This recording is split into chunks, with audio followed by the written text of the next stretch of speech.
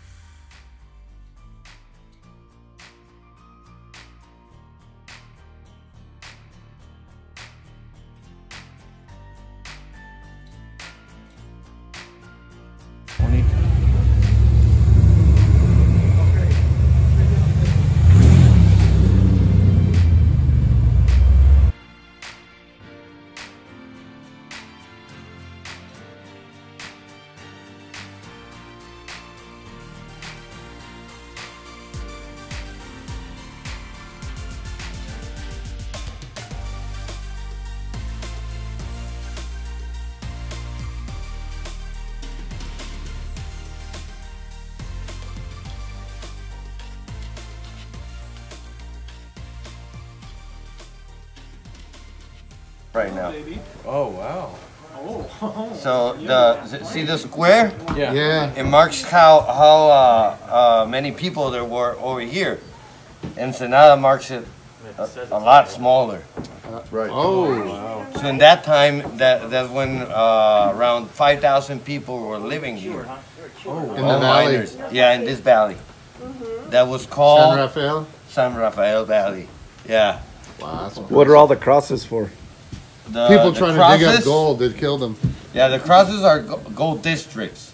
Very cool. Meteorites. And this is a handshake. This is why I think that it's a hand printed on the rock. You can see, you can put your hand. Yeah, or probably the other way around, right? So there you go. I think it's like that. Crazy. It was a lefty. So we just stared down, and now we're gonna start heading down trail. So for the record, you guys are on the first ever Baja Rubicon trip, and you guys will be the first people to ever run this new trail.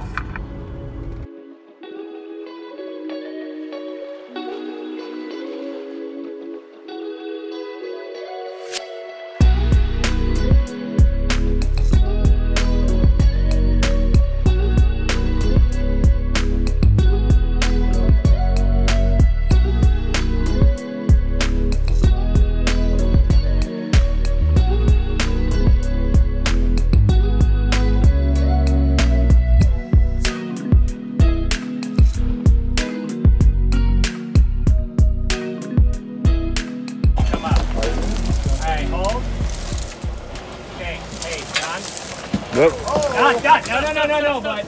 Yo. Now that's just good TV. Yeah, passenger reverse.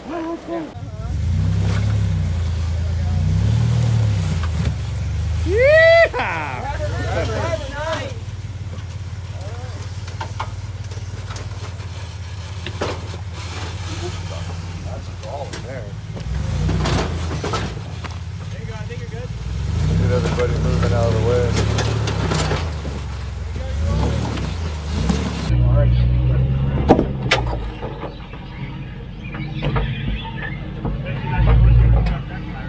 Keep it like that. Yep, keep it like that.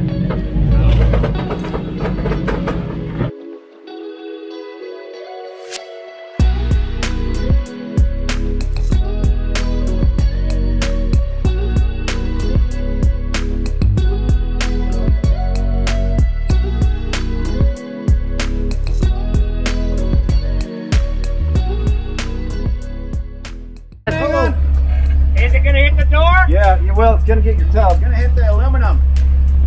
How bad? Let's go driver. Let's go driver. Come on. You're fine. Let's go driver. There you go. Yeah. There you go.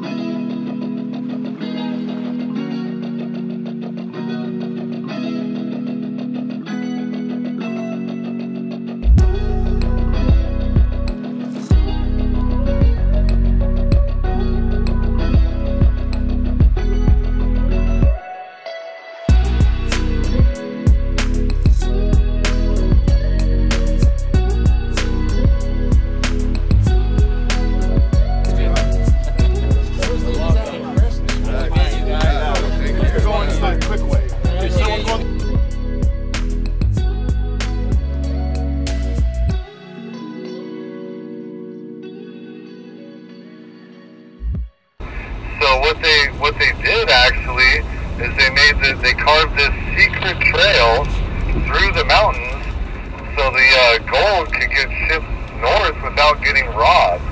And towards the end of this trail, we're going to see a really, really old adobe house or ruin, what's left of it. And that was where they would have to stay the night because this was a 2-day trail back in those days.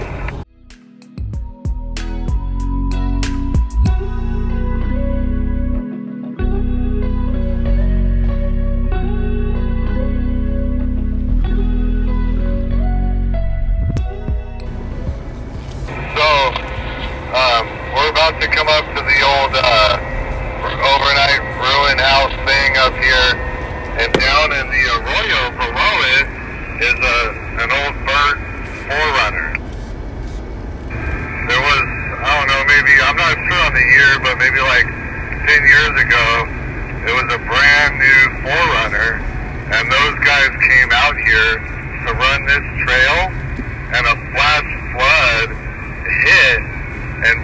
it and rolled it on its side and caused an electrical fire, and it burnt in place. And it's been there ever since, and some people stole some parts or whatever, but you'll see the 4Runner when we get up here. Man, you didn't tell me I needed a snorkel.